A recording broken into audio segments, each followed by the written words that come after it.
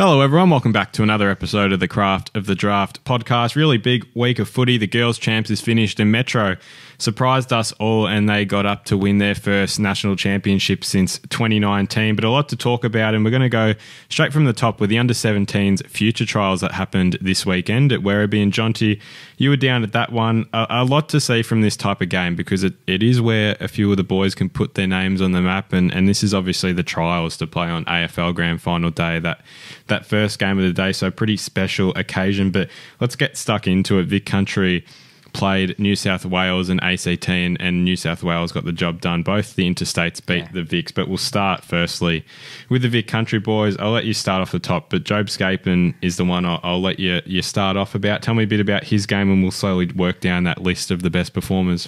Yeah, Job Scapin was really good throughout the day. He's a Gippsland power player who was really highly regarded last year playing at the Under-16s National Championships and has played some pretty strong footy for the power this year as well. His kicking efficiency and smooth moving throughout the day really caught the eye, and I thought his ability to play some different positions as well showed his flexibility, and he'll be someone who'll be really hard to stop for Gippsland next year. So in a really even day, I thought, for Vic Country, where no one really absolutely stood out and took the game by the scruff of the neck, he was one who was able to have some eye-catching moments. Tell me about Toby Cinema, Riley Hilliard too, that I know impressed you, but what about their games stood out for you? Yeah, I think from Toby Cinema, he's another one who was Vic Country under-16s last year and has played some really good footy for Dandenong on the wing and off half-back. He looks really at home on the wing now. He also plays local footy on the wing, and he provides a lot of overlap run. He's got a really good tank and he's really pacey as well, and that really came through on the day. Multiple possessions in a chain on several occasions, and Riley Hilliard was a bit of a surprise packet, another one from the Dandenong Stingrays, along with Tyron Armu, who also impressed with his physicality in the first half. But Riley Hilliard, it was probably his aggression and his willingness to win the contested ball, even when he was playing out on the wing, that was quite surprising, I guess. We haven't necessarily seen him play that breakout game for Dandenong yet, but probably the weekend was what you would consider to be a good launch pad into 2025 for him. Archie Taylor, Josh Lindsay, two others, and then I'll let you finish with Tyron Armu. But tell me about those first two and I guess the aspects that stood out. From Josh Lindsay Josh Lindsay was so impressive throughout the day. I think his intercepting was absolutely outstanding, and the way he started really set the scene for his day. He took some big marks, but just reads the play really well, reads the cues of the kickers coming inside 50, so he was really good. And Archie Taylor, similar things can be said. He's been really consistent and got a lot of really strong form behind him at GWV. We know they've been really injury riddled, but what he's been able to do has been really impressive through the middle part of the year. He's been a real mainstay for them down there, and he was another one who, really set the game up with his distribution from a Vic Country perspective. But they were probably the main ones from Vic Country. Obviously, it was a loss, so a few of those players we talk about were in defence or were getting back to help the defence because the game was played quite predominantly probably in New South Wales AT's forward half. Well, I know you would have watched New South Wales with a lot of interest, given they've got a few Murray boys that are just on the New South Wales side of the border. So I'll let you touch on them first. Ryder Corrigan's the main one that we've heard a lot about this year, and he's produced some really good moments for Murray. Liam Heatherton and Harry Wilson, I guess just tell me about those three boys. What's the future of Murray look like next year? Yeah, pretty strong, I think. I mean, they've got a pretty solid team this year. We know they got 6 drafted last year, and they'll go close to matching that number this year with some of the forwards and key position players they've got up there. But I think what was really impressive from Ryder Corrigan, I had him as best on ground in that first game, and his 187 centimetres is what he's listed at. But I reckon he's grown since the start of the season, and he certainly uses his size to power out the front of stoppage, and he's a real clearance player. He's really strong and he's really clean as well. So he's someone who's going to be a real handful alongside Riley Onley for Murray next season. And then they'll be kicking it into Liam Heatherton, who has captured a little bit of attention with some pretty good form for Murray in the last month or so, which is pretty impressive when he's playing alongside the Whitlock twins up forward. But he was the main man up there and took some contested marks, kicked 3 goals in the third quarter, and finished with a bag of 5, but his aerial presence was really impressive. And at the other end, Harry Wilson was chopping off lots of balls coming in. He's intercepting a real feature throughout the day. And then I'll let you touch on a few of the other non-Murray boys, Lockie Carmichael, Noah Chamberlain. He played some national championships footy this year, and Max Kin, which that'll be a bit confusing if he gets to the big time in a couple of years. But tell me about those other non-Murray boys for New South Wales ACT. Yeah, I mean, there probably was a little bit of confusion at some stages in the game from a Max King perspective because he was taking contested marks inside 50. Now, he's not that same sort of big key position player. He's not going to develop into that. He doesn't have the size of Max King from St Kilda, but he's one who, has his own traits, and his ability to start forward, take some contested marks and generate some scoring shots for his team was really impressive. But then he went through the midfield, was so clean and dynamic through there as well. So that's going to be his go in the next 12 months or so. And then, Lockie Carmichael and Noah Chamberlain, we've started to know what we're going to get from them. Lockie Carmichael, lots of possessions, probably the leading ball winner for New South Wales ACT, I would have said, or he certainly would have been up there, and his penetration was really impressive. And Noah Chamberlain's a Swans Academy prospect whose overhead ability was what was most impressive. Move now to Vic Metro and Queensland. And Queensland brought a pretty stacked team, which we'll touch on. But Queensland, they got the job done quite comfortably from all reports. And Metro, we'll touch on them. And Ollie Greaves was the one that you're top of the list. He's been playing some consistent footy at the Rangers now, but this is a big statement for him, I guess. Is that enough to see him on grand final day, do you reckon? Yeah, I do think so. And it should be noted that, like you said, Queensland brought a strong squad. Some of the players that were missing from a Victorian perspective, Noah Hibbins-Hargreaves, Willem Dersma, Jackson Dalton, Harley Hicks, Ben Rongdit, Louis Emmett, Mitch Moat, Xavier Bammett and Riley Onley, all who are highly regarded, and many of which who played in the national championships. So the Victorian teams were a little bit weakened to give some others opportunity.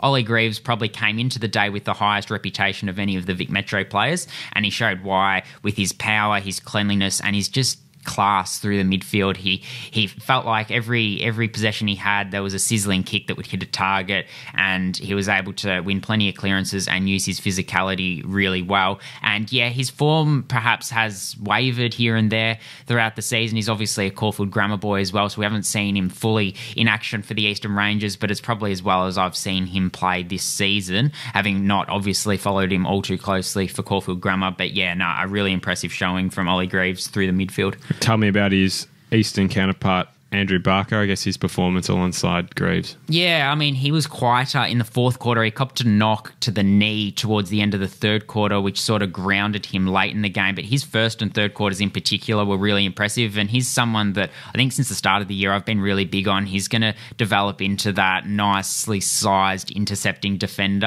And he's taking intercept marks at ease now. And he's really composed back there with his ability to provide a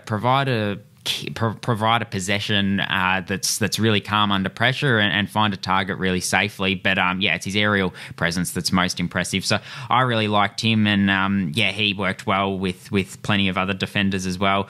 Sam Grillage started in defence. I thought he was really good off half back. It's his cleanliness and his ability to hit the ball at pace that really stood out. He's one of the hardest workers at Oakley from all reports, and I think it showed why on the day with his fundamentals and speed. I'll keep you on the Oakley in the Oakley area and touch on Jack Ison and Aaron Sharkey, fellow teammates as well. Yeah, both played on the wing at times, and I thought Jack Ison's work rate was really, really impressive because what he was able to do was probably produce what you'd say is pretty close to the perfect winger's game. There were plenty of times where he got back in defensive 50, provided an out number, provided an outlet kick, but he was also able to get forward and actually kicked a goal at one stage as well and got involved in plenty of play on transition. So it was a really strong showing from Jack Ison, probably a player that we don't know as much about compared to some of the other players on the day, but he certainly made a statement. And then, his Oakley teammate in Aaron Sharkey was another one who was really strong. His kicking was really assured, and I thought he was another one who, when the play really opened up, he was able to be that player that linked up well and kicked it inside 50 and hit a target or put it to really good spots. The two Toms from Western, I feel like there's enough said with them already that we repeat what we say very often, but that's because they're both very classy. Tom McGuan and Tom Burton, I guess, wrap up their days for me. Yeah, pretty similar to what we know we're going to get. His decision-making in close, Tom McGuan, was really impressive, was able to release teammates and kicked a goal from a 50-metre penalty. And Tom Burton, we haven't seen as much of. We'll probably see him off half-back to finish the season for Western, but his skill execution in the clinches is really good as well. Three Calder boys to touch on for Metro to finish it up, and Hussein Al-Achkar, he's so dangerous up in that forward 50. Felix Knipe and Cooper Duff Tytler. Tell me all about them, because I feel like they're all pretty unique individuals in their own sense, the way they go about it. But run me through each of them. Yeah, you're right. They do all have their own unique stories. I guess Felix Knipe's story is that he's been racking it up at Wesley College, playing school footy, averaging 30-plus disposals, and had some massive games in there as well. So we haven't seen him a lot for Calder, but the future looks really bright for him, and he showed he was able to translate that school form to the higher level on Saturday with his speed and his athleticism in the contest. I thought that was what was really impressive, and he got midfield minutes, so he's clearly really highly regarded and has put a really strong case forward to play that grand final day. Hasina Al-Ashkar is one who, has basically played every game for Calder this season, like you say, generates plenty of scoring shots and did so again on Saturday.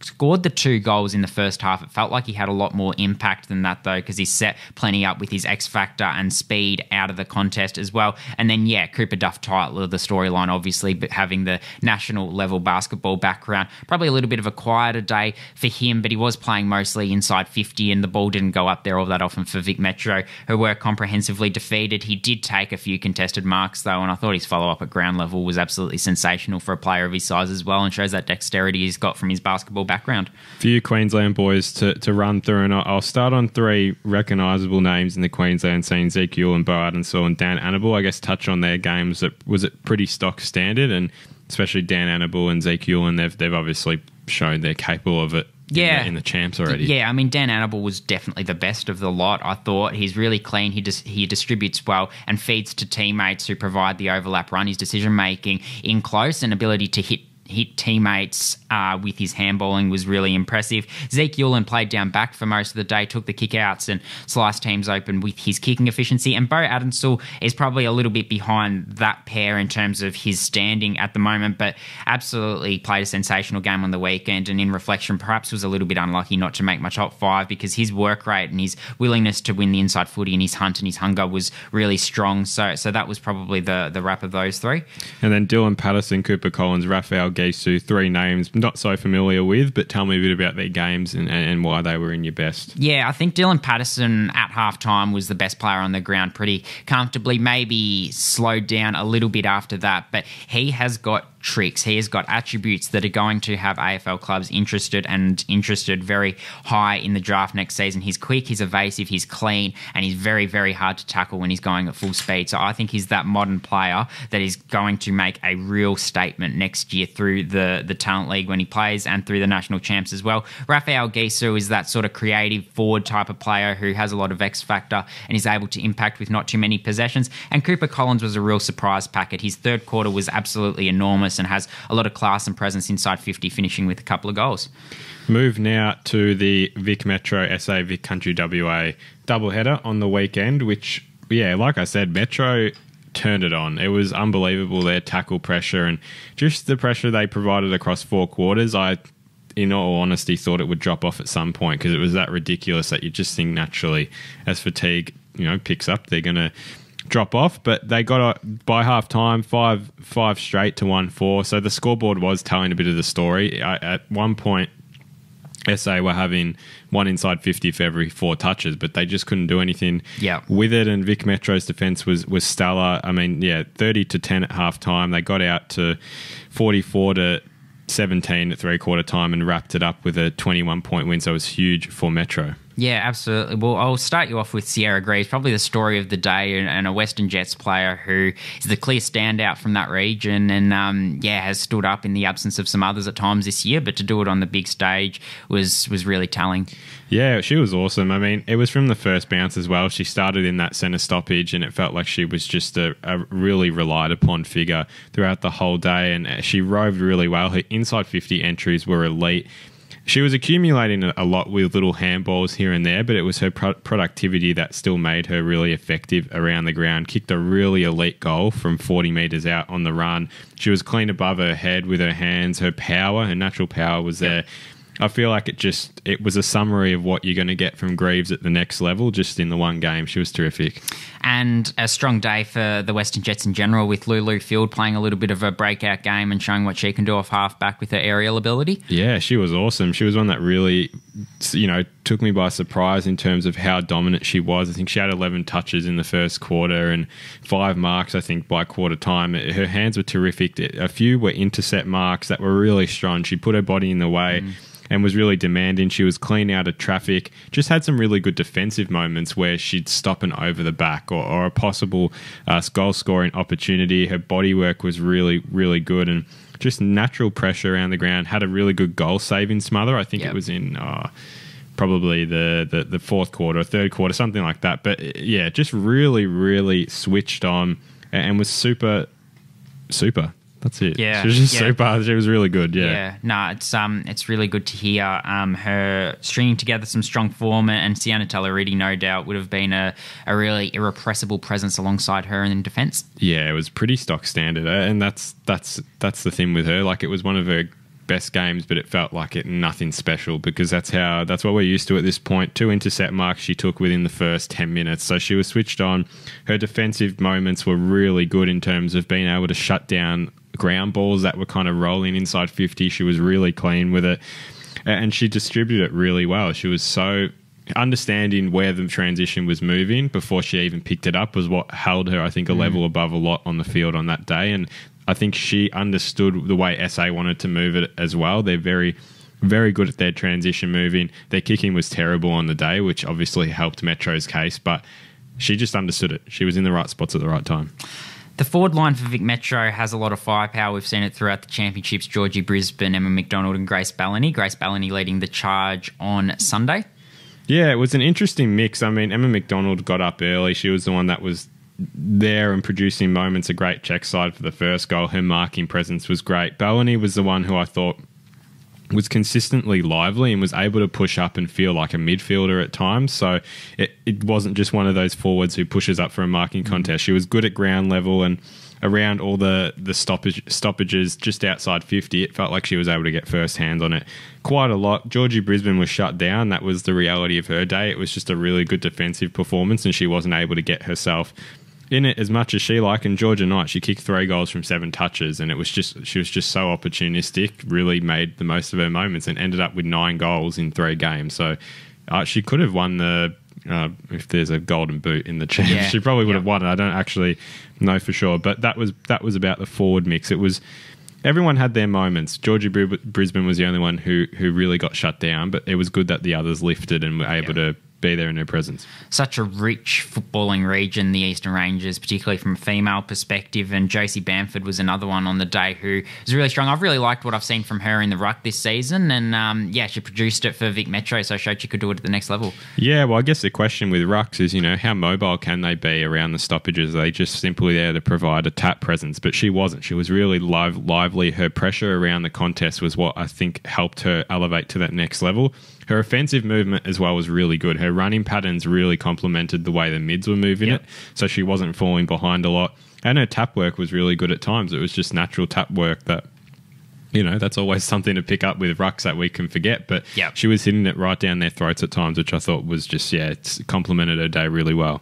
Anyone else from a Vic Metro perspective that you wanted to touch on? Scout Howden's the last one that I think was unlucky not to feature in my top 5 in the end. Her pressure around the ground was really good, played on the outside. Her composure was terrific, won that moving inside 50 again, understood the running patterns really well, and that's something she's done really good at Sandy all year. Even out of D50 when she pushed back defensively, she was terrific. And then we move on to the Vic Country game. It was great to see them get their first win of the championships as well right at the end, and it was certainly led by their formidable midfield trio that have been so good throughout these championships, and Sarah Howley, Lucia Painter and Ash Centra. If you want to start with them, they would have kick-started the day for Country against WA. Yeah, well, if you saw the score, it was 63-31, but it was also 56-0 at one point. So it was unbelievable. It was literally a game of 2 halves, and that sounds stupid, but you know what I mean. It was ridiculous. WA played a game in the second half that would have won it for them. That's how good they were in the end. But yeah, it was those 3 that they were ridiculous. I mean, Howley, it was like, she just finds her way around it so easily, and it was so crafty. She accumulated it really well, but used it so well. Her corridor penetration, I thought, was terrific. She was, she was ready to be aggressive when she needed to be. Her inside 50 kicking was really unselfish and was really clean as well. Out of the middle, below her knees. She's able to just find her way onto the footy and move it out so quickly. And I thought it was athleticism as well. She felt very agile to the point where it was almost a next level thing for her. Ash Centra was nuts. I mean, she played at half forward. She was playing on someone smaller than her, which was a bit interesting. And she, after 5 minutes said, "You know what, I'm better than you," and did Ash Centra things really. She was so crafty. Took a few really good contested marks. Like her marking something I think has got really good and a lot better during this year. That's amazing when you think of the base level of where her marking was at the end of last year. If it's gotten better, she was really, she was terrific. She dropped a few, but she just gets her hands on it a lot better now and really is able to make her body presence felt.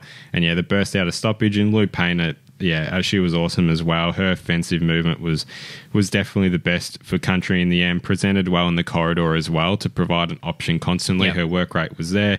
That constant toughness and strength around the contest as well stood out. Yeah, that strength has certainly been her go throughout these national championships. Ali Simons, I think there's a lot of intrigue around how she was going to go with the last game of the championships. Obviously missed the first two through injury as well as the early part of the Talent League season, but has been in sterling form for the Stingrays and played in the forward line for Vic Country.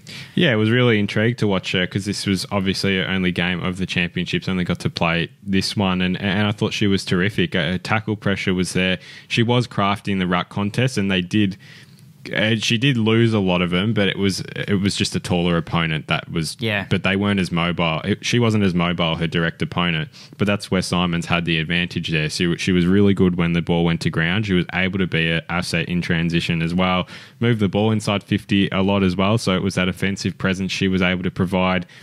It didn't have a lot of time in the forward line, which I would have liked to see, but the game was kind of over by half time, and there wasn't really any need to do that. So I thought she didn't prove anything new, put it that way, but that's a good thing in terms that she just matches it at that level really well. Yeah, certainly. And I don't think there'll be too many concerns about what she's doing in the ruck. I don't think that'll be her position at the next level. But really good to hear her going well. And then to finish off, her Stingrays teammate Gemma Reynolds and Lexi Gregor from the Bendigo Pioneers as well. Yeah, Gemma Reynolds was really good. I thought she was so clean, especially that first half. To be honest, I don't think anyone had a good second half, just the nature of this game. They were belted Vic Country after halftime. But in that first half, she was awesome. Her inside 50 vision, she's so nifty and understands how to seize the moment really well. Her aggressiveness through the corridor, her toughness around the contest as well was awesome. And Lexi Gregor, and I didn't realise this on the day, but going back to stats, she had 14 intercepts in the end, which, I did notice that, but it didn't feel like that many. So that speaks to the volume that she's able to get herself involved in little moments as well. But she was aggressive when she moved her kicks into the corridor. Yeah, her marking was terrific all day. And Jamaica Douglas equals her in terms of intercept marking. She was awesome. I don't think the stats reflect how crucial she was to that team. The amount of time she put her body on the line and showed her strength. She was awesome as well. Absolutely. Well, we've got a team of the championships. We'll go through it line by line. And, obviously based on the 3 games that each of the teams played throughout the national championships, it's a Victorian team of the championships, or a Talent League team of the championships, we should say. And I'll start with the full back line, Ali Hall, whose numbers don't necessarily reflect how big an impact she had for the Allies. She's a Murray Bushrangers product, but her intercepting really strong. Holly Egan has been recast as a defender through the middle stages of this season, and she's been a real general down there. And you talked about Lexi Gregor there, who finished the championships with a real bang and gets herself in smart positions, as you said. Yeah, well, she did. I should have mentioned she played a mix of time in the back and forward line, so she falls into this back line purely out of, I do think her best footy was played there with her intercepting. At times on the half back line, Jamaica Douglas, Lulu Field and Sienna Tallaredi, all 3 produced really strong marking efforts in the end. I think that's what put them in there. Yep, certainly.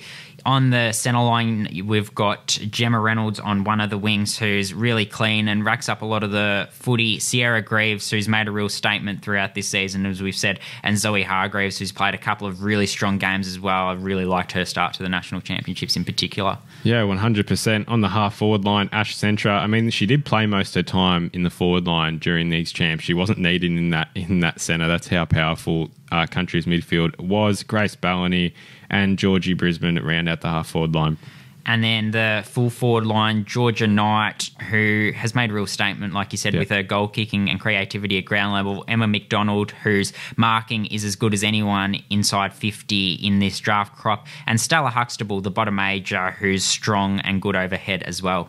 Yeah, she was awesome. Well-deserved spot in there. And then the Rovers, Josephine Bamford in the ruck, which is, very impressive to see her end up in there. Sarah Howley and Lou Painter, both terrific. Didn't really have a bad game, either of them.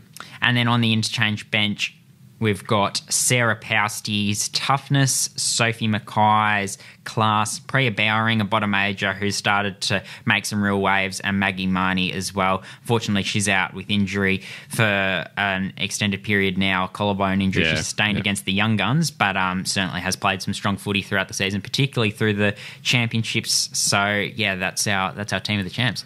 I did put together the leaderboard if we did a champs medal. Now, the reason we didn't do a champs medal for the girls is we weren't able to watch every single game in the girls champs, as there were an extra team in the girls champs. It just didn't work out that way. But Howley for the Vic country would have won it by 4. That's how impressive she was. Had a gap on Sierra Greaves, who was in our second spot in the end. But we'll now move into our final segment. We've done this last couple of weeks and we've talked about the State League performers from the Talent League, and I mean the main one to talk about was Levi Ashcroft, who goes up to Brisbane and demands an AFL spot with 1 game. 35 touches, 2 goals, 8 marks. Is that one of the best first State League games? I don't remember what Will did. He was pretty good when he played his 28, first one. I think 28, yeah. Would that be one of the best? That's unbelievable, that stat line. And 2 goals as well. And I think, I mean, we obviously talked about it when we talked about Jagger's first game a couple of weeks ago, but it's one thing for George Stevens' big body to go in and get 26 disposals on debut, but Levi Ashcroft is 179 centimetres, and I mean, he's not small in terms of, he has got a bit of strength, but to do that just speaks to his smarts and hunt and work rate and that sort of thing. So, a really strong game, but I think Finn O'Sullivan was another big talking point, because he's in the mix for that number 1 spot, and showed his movement through traffic and kicked a couple of goals for Richmond, playing on limited minutes as the 23rd man alongside Jagger Smith, who continued to impress. But it was good to see him capture some really strong form after an injury-interrupted journey this season. He had 12 touches, 2 goals, 6 kicks. Yeah. In a 30-second conversation, is he genuinely a pick 1? Do you take him as pick 1?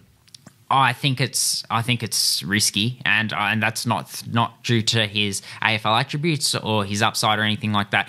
He just hasn't got the body of work behind him that I would confidently say, you can absolutely take him with number 1. And that is partially through injury, partially through the fact that he's been a little bit limited because he's had to play school footy the last couple of years. I think there's safer picks for number 1. I think he'll become a very good player, but I'd still lean towards Smiley, even though his form has been a little bit haphazard in the last couple of months, really. We'll obviously talk about that, in the next couple of weeks. Toby Travaglia, all Carlton Italian fans would have said, who's this Italian boy in our team? Can he play for us in the future? But he had 15 touches, 5 tackles.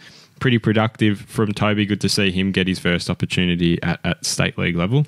It certainly was, and he's going to become a really good player with his mix of offense and defense. And then Job Shanahan at Essendon finished with 2 goals, 3. So his ability to generate scoring shots was really impressive for them, and he's going to be a real prospect going forward. And then Elwood Peckett, the St Kilda father-son prospect, also got a taste of State League footy for the Sandy Zebras. Had 14 disposals, and that comes off the back of a fortnight of really strong form for the Dandenong Stingrays. All right, tips to finish it off. We're going to start with the boys. 2 more weeks left, so from now on it's Talent League footy reviews, and we're going to be previewing every game. Well, not every game, but we're going to be looking very deep into teams now and analysing which players need to stand up. But start with the boys, Bendigo and Tassie. Bendigo will bounce back. I mean, they're 9 in a row losses, 8, whatever it is. I mean, I have to go Tassie. They've got no form to prove it. Dandy and Calder, I'll be at this one. Yeah, the battle of the 2 risers of the Talent League through the middle of the year. I'm going to back Dandenong at home. Yeah, it's just a really tough one. I think it won't be close, weirdly. I just think one team will be better than the other in a quite a decent way. I'm going to go Calder in a bit of an upset on Dandy's turf. Keen to see Felix Knipe and Cooper Duff-Tytler back in for Calder, and for Dandenong, Tyron Armu and Charlie Rowe return from Haileybury. Sandy play Geelong, and they'll have a lot of schoolboys back, both of those teams. I think that'll be a bit ugly, to be honest. I think Sandy are going to flex their muscles a little bit, and Geelong are in great form, but we saw with the prelim last year, talent just at some point has to override things, and I reckon Sandy will do it by like 5 goals. I think it'll be less than 2 goals. I think Geelong have been really competitive through the middle part of the season. They get 10 schoolboys back. It's going to be quite a tight contest. So I'll still go Sandy, but not by heaps. Gippsland and Northern. Kippy. Yep, likewise. Murray have Western at Wangaratta. That's like the Gold Coast playing in the Gold Coast. Yeah. that's what it is. Well, Dandy would suggest otherwise, but Murray. Yeah, I'd have to agree. And then Oakley have GWV at RSCA Park, the second part of the doubleheader. I'm so keen for this game. This might be my game of the round. I think Rebels prove a point here. And I think Oakley prove a point. They both want to prove a point because they've both been... We know both of them have lists that suggest they could get 6 to 8 drafted, but they haven't quite been able to put it together for various reasons, schoolboys and injuries, a combination of those two. But on the girls' side, we should mention Oakley played Western on the weekend. Oakley getting the job done 11-13, 79 to 2-1-13. Western's match against Tassie got cancelled. Oakley had one less game for the season. For the Girls' Talent League, Chloe Bowen really stood up in that one for Oakley. But the rest of this round resumes this week. Calder have Northern at Highgate. Northern. Likewise, Oakley have Sandy at Warrawee Park. I don't want to think about what's going to happen in this one if 4 weeks ago was anything to go by, but Oakley. Yep, likewise, Gippsland have Murray at Highgate. Gippy. Likewise, Bendigo and Tassie play each other at Latrobe. Tassie. Yeah, Tassie will get up in that one. Western have GWV at Avalon Airport Oval. That's a tough one. I think Western just... And I'm going to back GWV, and then Geelong have Dandenong in a battle of 2 really strong country outfits. Yeah, this is an important one in the context of the ladder, and I reckon Dandenong will beat them again. Yep, I'd have to agree. All right, that wraps it up. Thank you all for watching. Like we said, next week, back to Talent League. It is pretty sure it's a strict Talent League episode next week, and that will be for the remainder of the year. A lot of exciting content coming, so make sure to check out our socials for all that. Thank you all for watching, and we'll see you in the next episode.